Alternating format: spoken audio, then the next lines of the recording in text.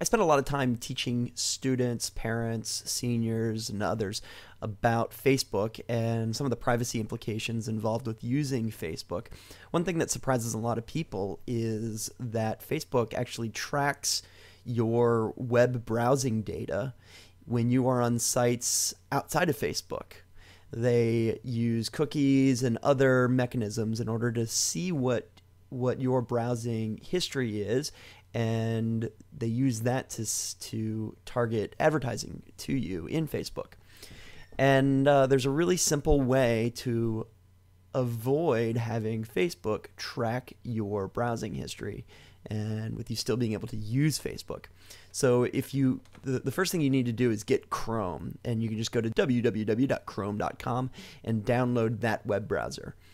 And once you have Chrome up, what you want to do is go to File, New Incognito Window, and then just go to facebook.com. And notice that there's a spy in the top right corner of your window, and that means that you're browsing in an incognito window.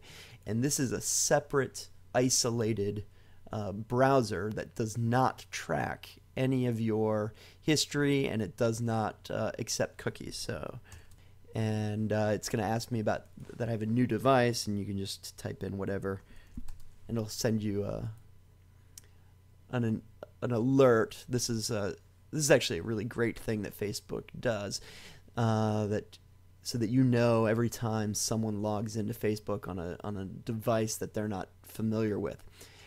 So now you can log in and just keep this window separate if you're going to use Facebook, and then any other regular Chrome window will not be tracked by Facebook. So you can go to the New York Times, and Facebook will not know that you are doing that. So that's the way to do it. And then when you're done with Facebook, you can just close out of there and you're done.